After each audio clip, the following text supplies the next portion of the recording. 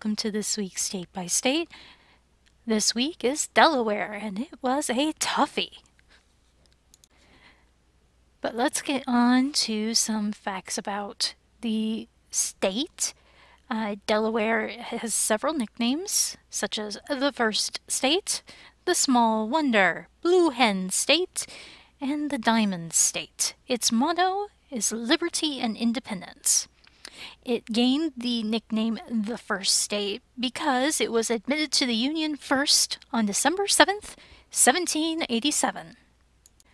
Delaware is the second smallest state in the U.S., beaten only by Rhode Island. The total area is about 1,980 square miles. The highest elevation is near the Ebright Azimuth, and it is 447 feet above sea level. Very low state. Its lowest point is the Atlantic Ocean at 0 feet. This is the Delaware flag. It is a buff-colored diamond on a field of colonial blue with the coat of arms of the state of Delaware inside the diamond. Below the diamond, the date December 7th, 1787 declares the day which Delaware became the first state to ratify the United States Constitution. The current flag was adopted on July 24th, 1913. Remember when I said that Delaware is also known as the Blue Hen State? Well, it turns out that that Delaware's state bird is actually the blue hen chicken. According to one story, during the Revolutionary War, the men of Captain Jonathan Caldwell's company recruited in Kent County and took with them game chickens that were said to be the brood of a famous blue hen and were noted for their fighting ability. As you can see from the picture, the chickens, this one being a hen, happen to have a very nice bluish color to their plumage, hence being called blue hens. The state flower of Delaware is the peach blossom. The blossoms pictured here have not exactly fully opened to furl, but the colors are usually pink. And the flowers are produced in early spring before the leaves and are roughly anywhere from 3/4 of an inch to 1.5 inches broad. In the Victorian language of flowers, the peach blossom was known to carry the message, "I am your captive." Delaware has a state insect. In fact, it's one of the few insects that will not send me screaming and running in another direction. That being the seven-spotted ladybug, Coccinella septumpunctata. They end up being only about 0.3 to 0.4 inches with very distinctive spots and attractive colors that make them unappealing because they happen to have some very nasty toxic alkaloids to make it taste horrible. The seven-spotted ladybug is known for eating aphids, which make them very, very attractive to those who do gardening. The state tree of Delaware is Ilex opaca, better known as the American holly. It is a medium-sized broadleaf evergreen tree growing around 33 to 66 feet tall and up. And some may end up actually growing up to 98 feet tall. The trunk diameter doesn't usually get larger than 20 inches, although sometimes they get up to 47 inches. The bark is light gray and roughened by small warty lumps. It is known for its pretty green leaves and the small red seeds small red fruits that it produces. Holly is a very popular winter, Christmas, and holiday decoration. And the wood of the tree has been known to be used for whip handles, engraving blocks, and cabinet work. In fact, it can be dyed and be used as a substitute for ebony. The leaves can be dried and made into a tea-like beverage. American holly tea does not have caffeine. So is everyone ready for me to go into some facts about Delaware? Beyond the usual, state stuff. But these are nice stories or places to see. And we're going to start off with the Harbor of Refuge Light. Originally called the Harbor of Refuge West End Light, even though the East End counterpart has long since been discontinued. It is a lighthouse built on the ocean end of the outer Delaware breakwater at the mouth of Delaware Bay just off Cape Henlopen. It was built to function with the Delaware Breakwater East End Light in order to mark the National Harbor of Refuge. This is actually, the one pictured right here, is the second first harbor refuge light, because the first, in 1918, there was a horrible storm, and the storm threw waves over the top of the tower, and the lighthouse was moved 2 inches off its foundation, and another 2 in another storm in 1920.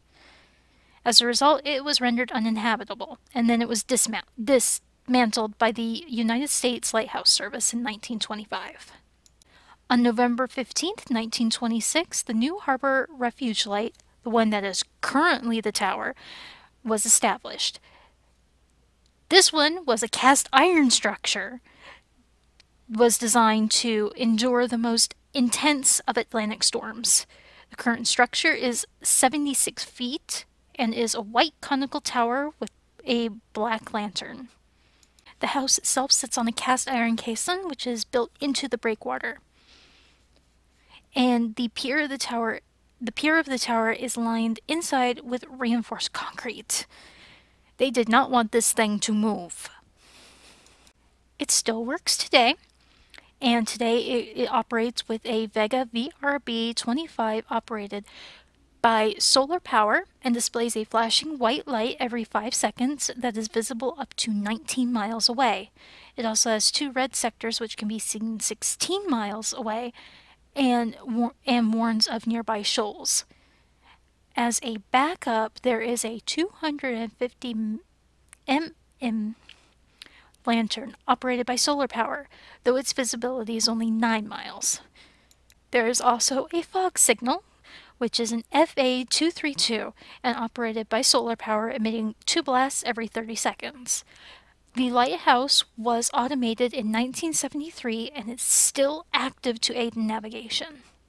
The exterior of the tower was restored by the United States Coast Guard in 1999. Also in 1999, the Delaware River and Bay Lighthouse Foundation began working on its inside restoration. In 2001, the Coast Guard repaired the docking platform and ladders to improve safety for access to the building. In April 2002, the Delaware River and Bay Lighthouse Foundation, a nonprofit volunteer organization, signed a lease to manage the structure. The lighthouse was damaged by Hurricane Isabel, but it was quickly repaired, although there is a concern that the lighthouse may be endangered due to the poor condition of the Harbor of Refuge breakwater onto which it is built. And now we move on from lighthouses to churches. This is the Holy Trinity Church, also known as Old Swedes. It's a historic church at East 7th and Church Street in Wilmington, Delaware. It was consecrated on Trinity Sunday, June 4th, 1699. It was built by a predominantly Swedish congregation formerly of the colony of New Sweden. The church was designated a National Historic Landmark in 1961 and is one of the few remaining public buildings that reflect the Swedish colonial effort. The church is considered a part of First State National Historical Park. The church, which is still often visited by tourists, remains open today for tours and is still a working church, meaning it is still a part of the which means it is still an Episcopal parish, which has been since 1791, and is now part of the Episcopal Diocese of Delaware. There is a graveyard attached to the church, and, of course, it is believed to be haunted. Now, most people should be familiar with this logo. Prior to 2017, when it merged with Dow Chemical Company, it was simply E.I. DuPont de Nemours and Company, more commonly referred to as DuPont.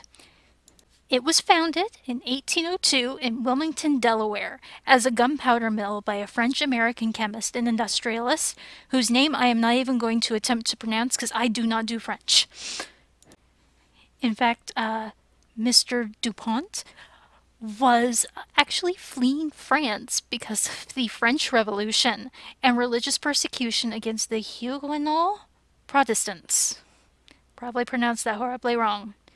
It started with the manufacture of gunpowder, and by the time of the Civil War, it was supplying 1/3 to 1/2 of the powder used by the Union Army. The Eleutherian Mills is now a museum and National Historic Landmark. DuPont has come up with plenty of inventions, running from the invention of nylon to mylar, draken, orlan, lycra, and Tyvek Nomex, Kiana, Corfam, and Corian in the 1960s. And in fact, one of the more important, possibly, inventions was Kevlar in the 1960s, which, as most people know, go on to make bullet-resistant vests.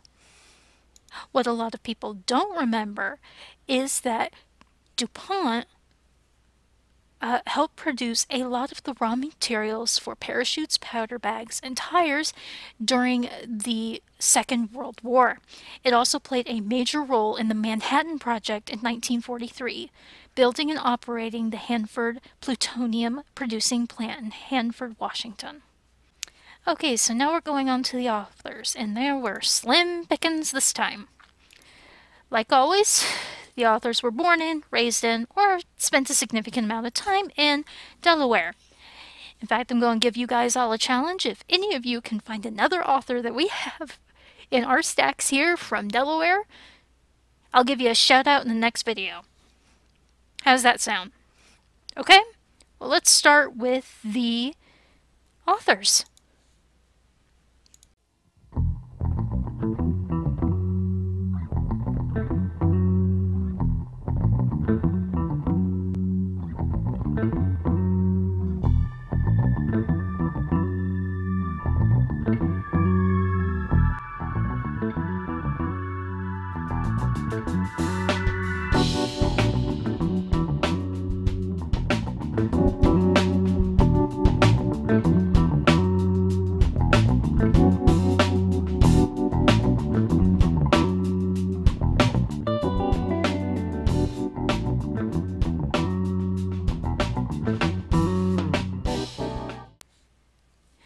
Okay, everyone, thanks for watching.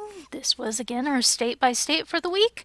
Don't forget to like, subscribe, ring the bell, check out our Facebook page, our Twitter page, our Instagram, so you can keep up on all the stuff that is going on here at the Clinton Public Library. Next week, state-by-state, will be featuring Florida. Thank y'all, and y'all have a nice day.